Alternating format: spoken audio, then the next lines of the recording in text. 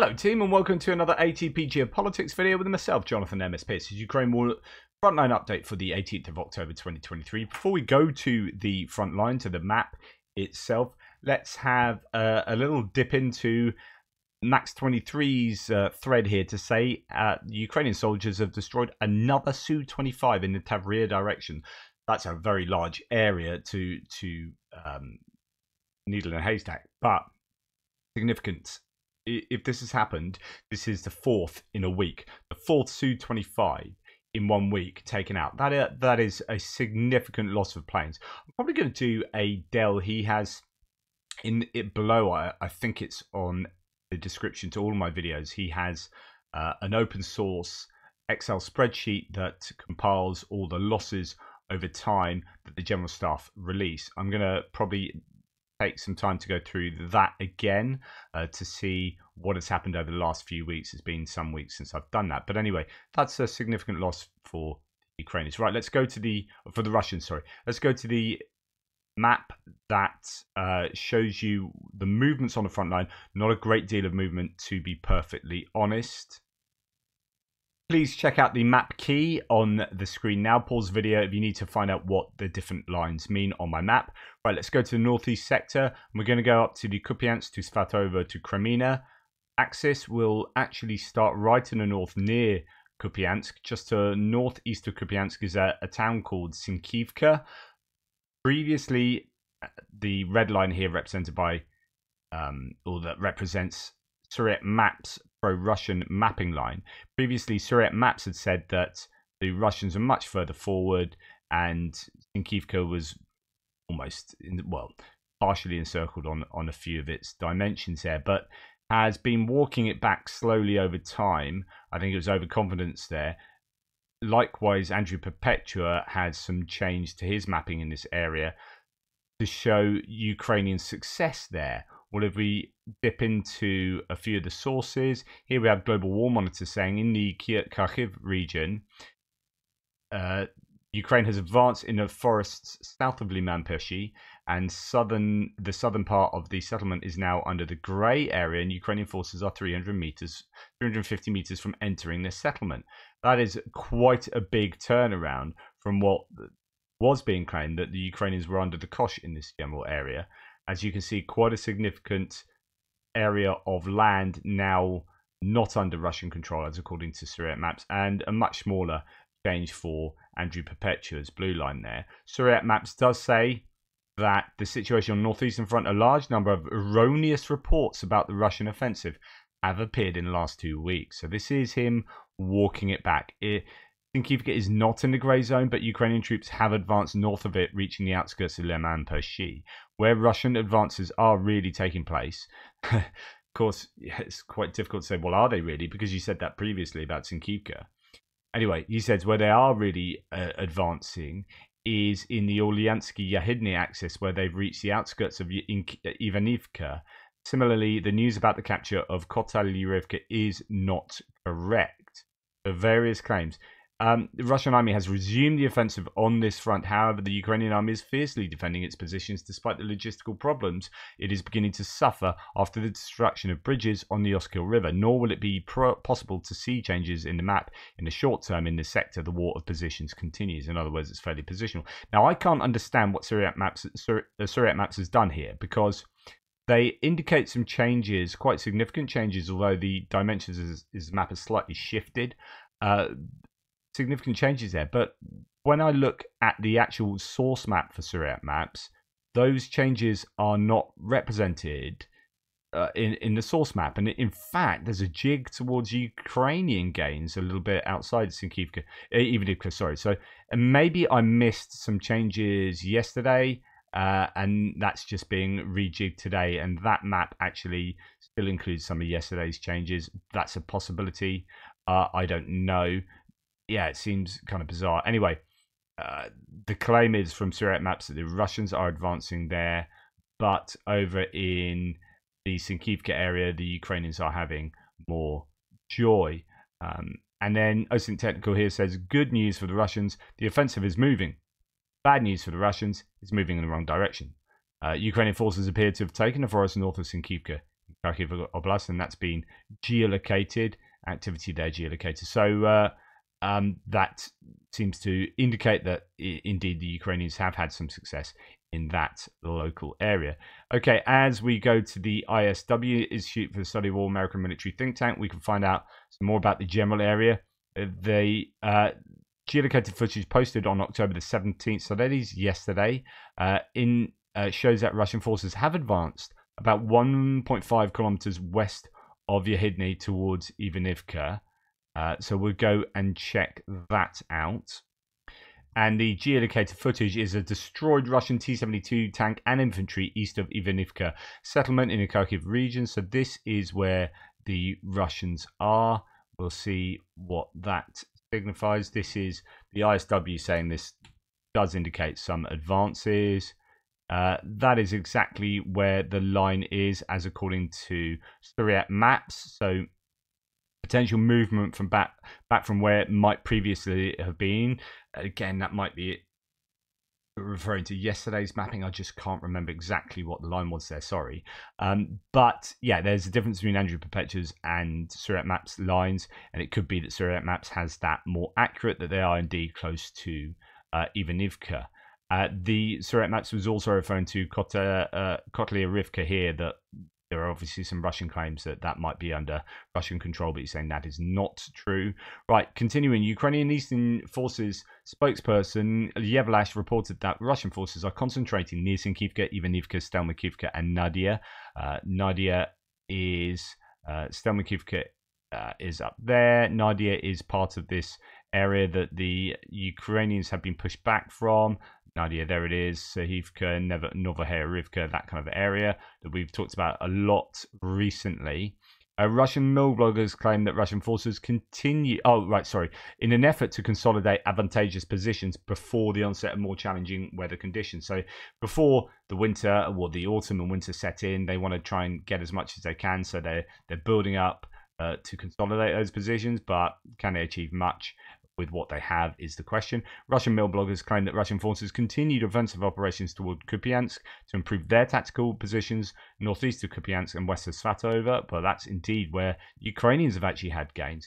And one mill blogger claimed that Russians are advancing through fortified areas west of Ploshchanka, and they continue to strike Ukrainian crossings across the Oskil River. So the Oskil River is this blue line down there, actually, pretty much the deeper green of the trees that go along the river there. So they are striking bridges across there and have been for some time.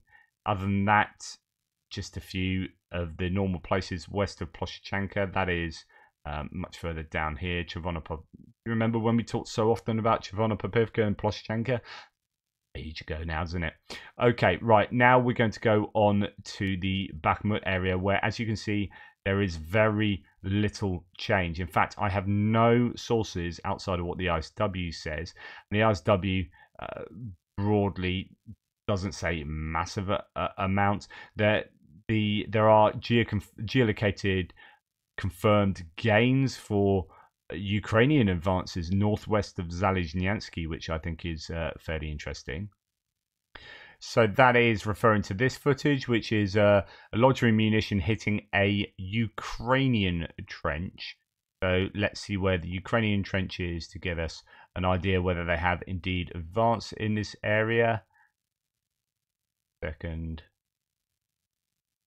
as I completely mess up stuff. Right, so that is exactly where you'd expect to see a Ukrainian trench. I don't think that does signify an advance at all, and this is kind of going back to what ISW sometimes claim. And you think, where are you getting your ideas of advancing from? Are your maps that different to mine to think that the Ukrainians were back here? Now there's evidence they're slightly further forward. Anyway, I don't think that does show an advance.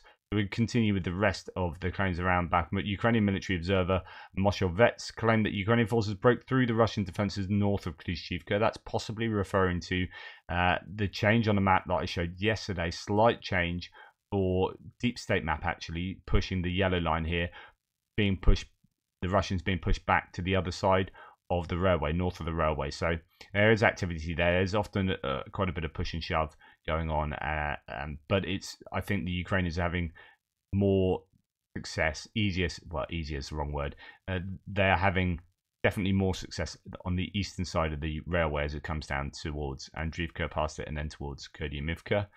Yevlash, the spokesperson for the Ukrainians, stated that Russian forces are counter-attacking near Kurdyivka and transferring reserves to the area. Andrew Perpetua on his live stream was talking about how he was quite surprised that Kurdyivka is still being held on to by the Russians, and that could be precisely because they are throwing troops into that sector.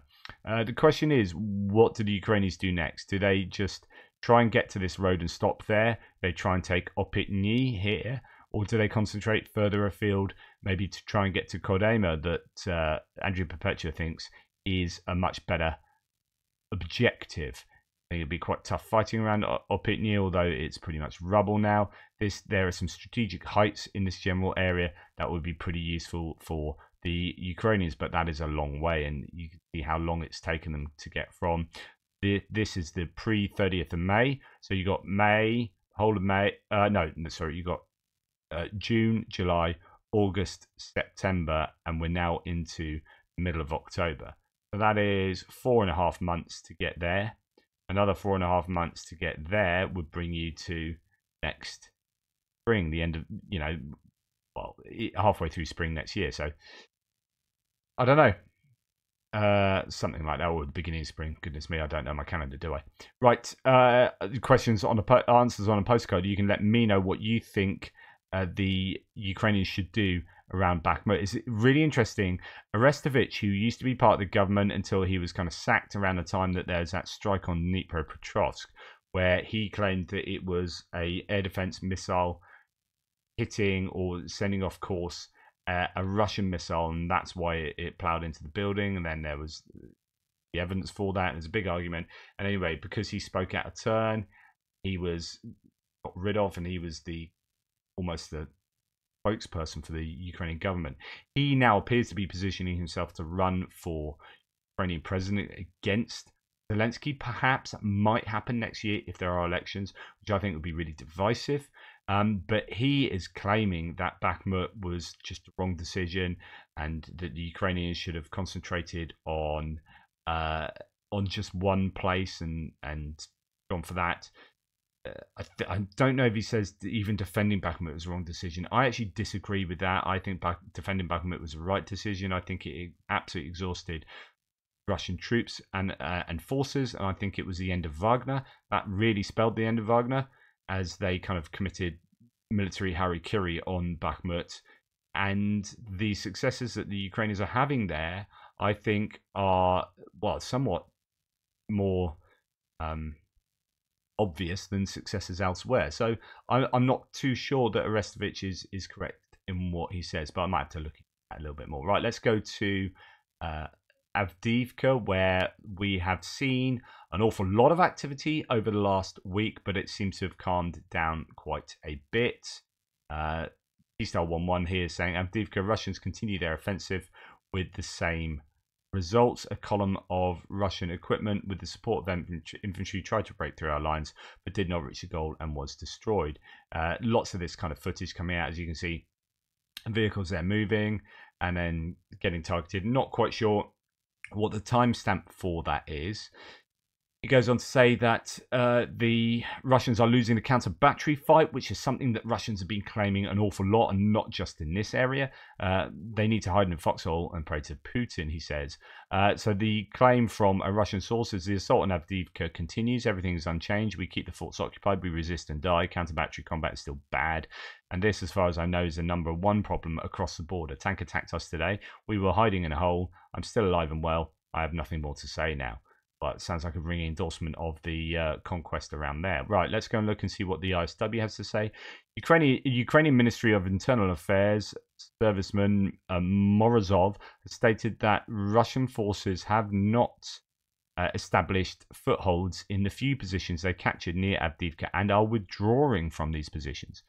Prominent Russian mill blogger claimed that Russian forces are gaining a foothold in unspecified captured positions in the Avdiivka direction, however. So two completely different narratives going on here. Another Russian mill blogger claimed that Russian forces achieved unspecified tactical successes in the southern part of the Avdiivka direction. The mill blogger claimed that there are unconfirmed reports that Russian forces are advancing near Stepova and are attempting to advance near Vodyany and Opitny. Another Russian mill blogger claimed that Russian forces are attempting to advance near Spartak, but noted that Russian forces have not advanced east of Avdiivka. Okay, this is to say that there's activity around Stepova. Now, the Russians appear to be unable to get across this railway line, despite what was claimed by Rebar in the opening day of this set of attacks.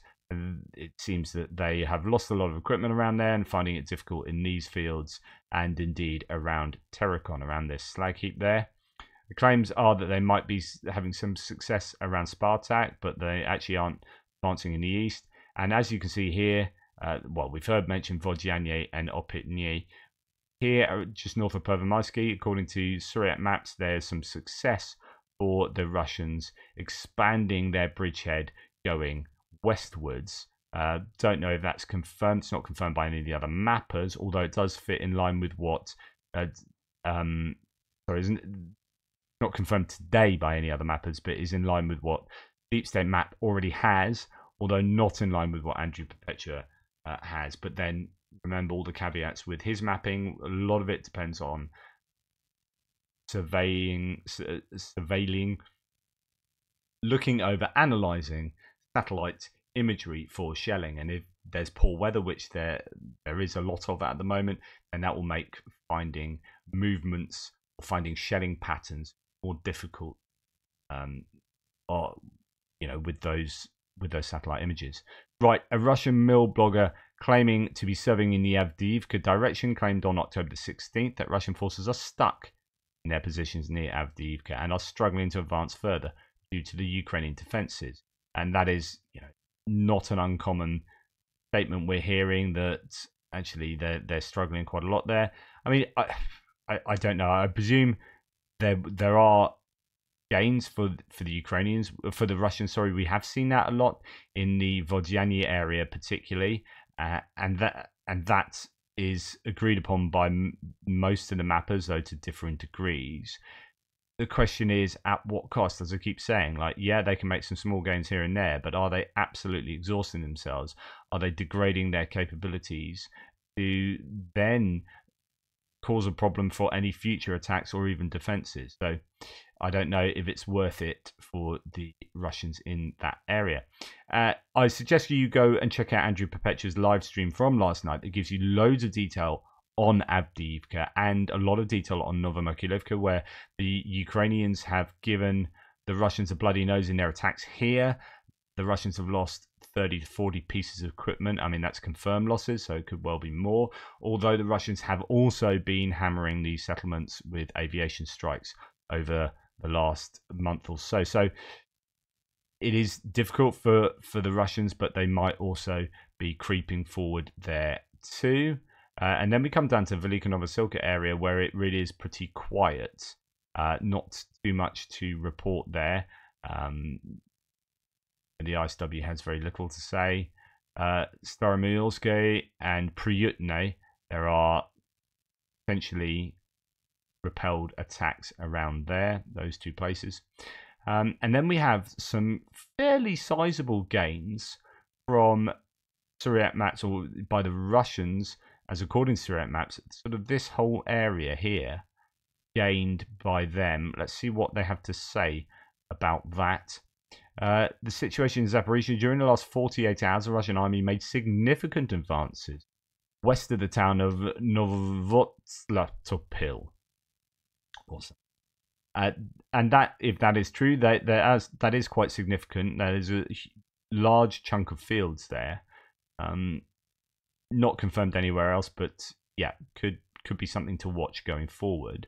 Then we come towards Robotyna. The defense forces have made partial success in the west of Verbove and have advanced about a kilometer, said Colonel Stupen, spokesman for the Joint Press Center in the area. Right, that is to say, it's not confirmed by any mapping. It's just the spokesperson for the Ukrainians saying that there's some success around probably this area, where this is the area where the Ukrainians have pushed the Russians back, but then the Russians subsequently counterattacked and pushed the Ukrainians back. A kilometer that's about 1.3 kilometers. So a kilometer would be something like that. Have they made a kilometer gain in this area anywhere? Possibly, but I don't really have too much evidence other than that assertion from the Ukrainians there.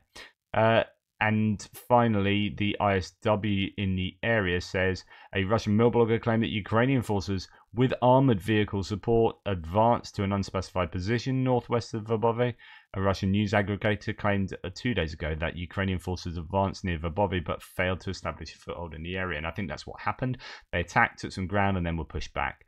A Russian mill blogger claimed that Russian forces successfully counterattacked between Robotny and Kopany after repelling a Ukrainian assault in the area. And another Russian mill blogger said that they counterattacked around Novoprokopivka, but without saying how it went. So the claims of the Russians are that they've counterattacked here, they counterattacked in Kopany and pushed the Ukrainians back a little bit.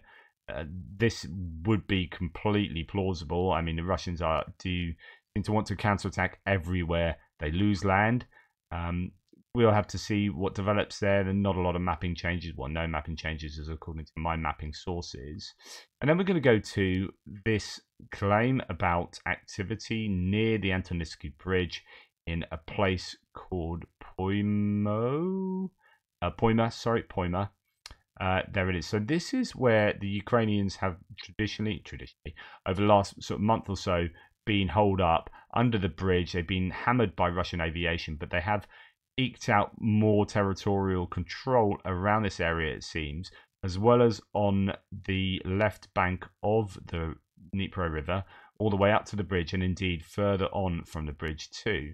And then these claims came out, have come out this morning, saying that, and Rebar has also been claiming that this is taking place. That's the pro-Russian source. There's a new landing attempt on the eastern Dnipro riverbank in Kherson region. So this is the left bank coming down, and that they might well have got control over that village. But I'm going to say a few caveats first. So Andrew Perpetuous says, I've not seen any evidence of Ukraine crossing the river in any numbers. In the absence of evidence, I will assume what is happening is the same as what has happened multiple times already. A small raid taken out of context and blown out of proportion. The people who, without any obvious evidence, are claiming the story is completely true are being careless, in my opinion.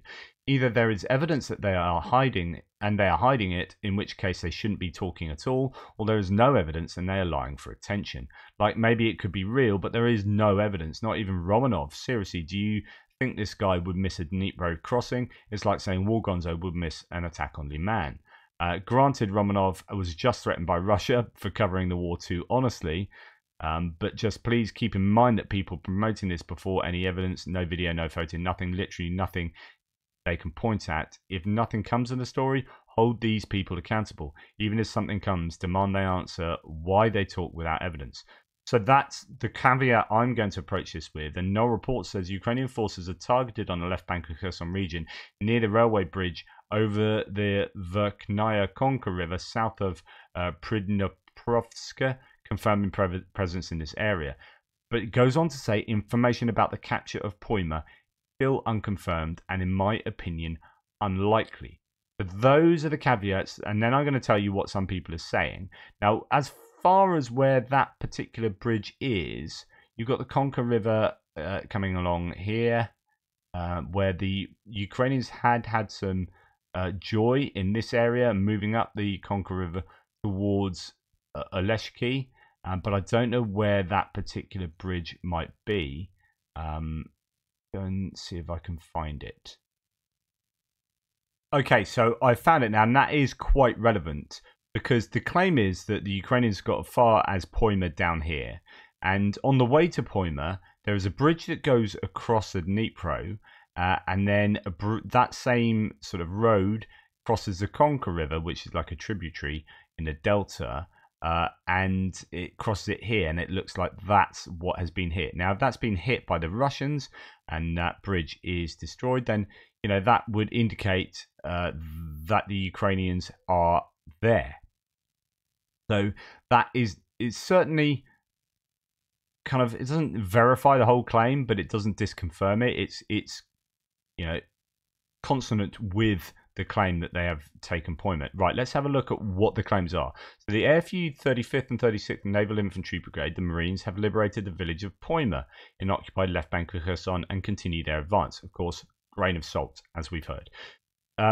So last night, at least 4 groups of the 35th and 36th Marine Brigade from the Katran Strike Group landed on the railway bridge at Oleshkinsky Island and tried to advance to Pischavnivka and Oleshki. Okay, so that is exactly here where I was just saying the bridge went towards, and Oleshki is over there. So this general direction of which Poima is there. Right, as a result of artillery fire on enemy movement areas, 8 people were injured. The advance of the Marines was suspended and the wounded were transferred to the shore for evacuation. In the afternoon, 2 assault groups of the AFU 35th and 36th Brigades, after regrouping, continued their attack along the railway bridge. As a result of the breakthrough, with the support of artillery and first-person view drones, the Marines were able to occupy the village of Poima. There, enemy units took up a perimeter defense, and after reinforcements arrived, they reached the northern outskirts of Pischanivka. According to some reports, several houses of the northern outskirts were occupied by Ukrainian formations.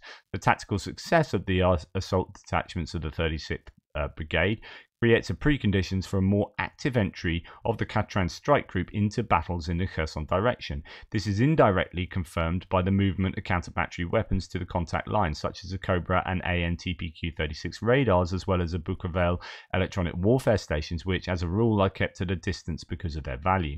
And the question arises, how was such a breakthrough allowed to reach 2 populated areas? We wrote for several months that there isn't a bridgehead of the armed forces of Ukraine in the island zone and in some areas of the left bank of Dnipro, but no measures were taken. I would like to believe that the threat will now be taken more seriously. Looking at the actions of the APU, there are clearly consistent attempts to expand the bridgehead before the offensive. Today's attack on the airfield of Berdyansk is one of the preparatory stages. The use of ATACMS increases the threat level for aviation, even in the deep rear, which may force the command to pull it further away from the line of contact. This will increase the period from departure to the involvement of the Russian Air Force to support ground forces, which is beneficial for the AFU in the south. Given that the Berdyansk airfield is out of action for a while, the next target is likely to be Jankoy, which I agree with, and other bases in Crimea. They are one of the main obstacles for conducting a full-scale operation on the Dnipro. So that is as according to Rebar. That's the Rebar claim, which is why we're seeing quite a few of these Rebar maps. And that is the extent of, been highlighted here, the extent of the Ukrainian advance as according to Rebar, but there is no actual evidence yet of this other than that bridge being targeted. P-Star 11 says there is more this morning with a more detailed account of yesterday's action by the Russians. Ukrainians are tight-lipped. More and more reports this morning from the Russian Telegram channels of serious developments on the left bank of Kherson.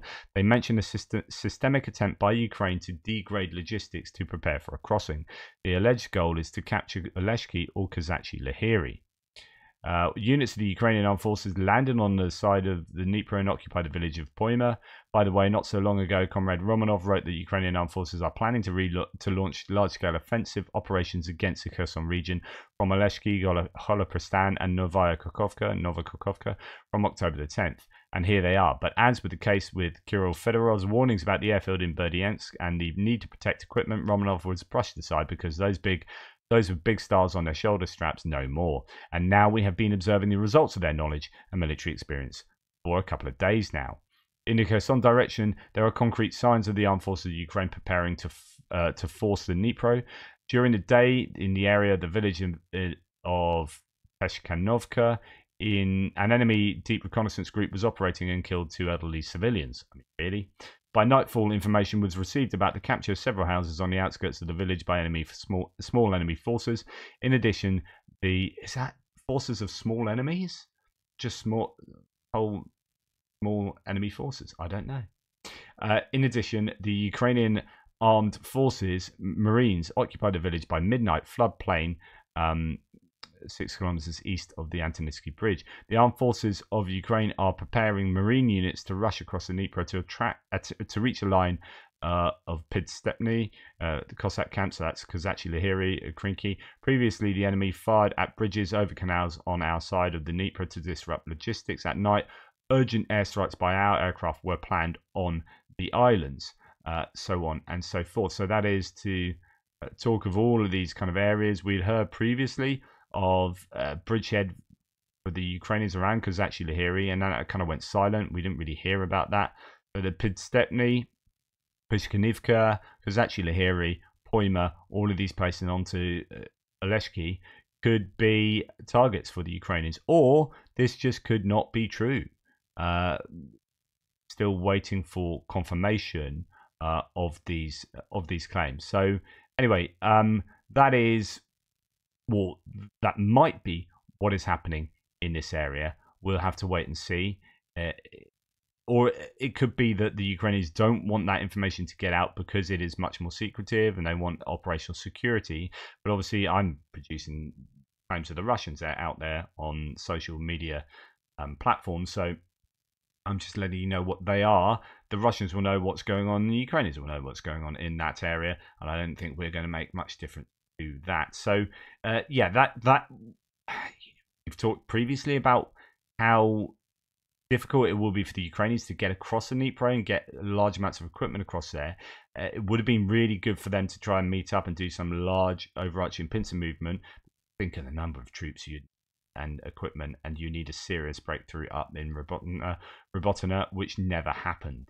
So that may have put paid to this Dnipro attack, or they might still be thinking, well, we've got the forces there, there's still value in moving across the river, divert attention from other areas, and that could help Ukrainians in the Robotina area. I don't know. Who knows? There are lots of options there. Is whether it's worth the costs of doing that and the loss of equipment and men. Men and women, as we learnt today. So anyway, thank you so much for watching. Please like, subscribe and share. Really appreciate all of your support. I'm doing a live stream tonight, which is a co-stream.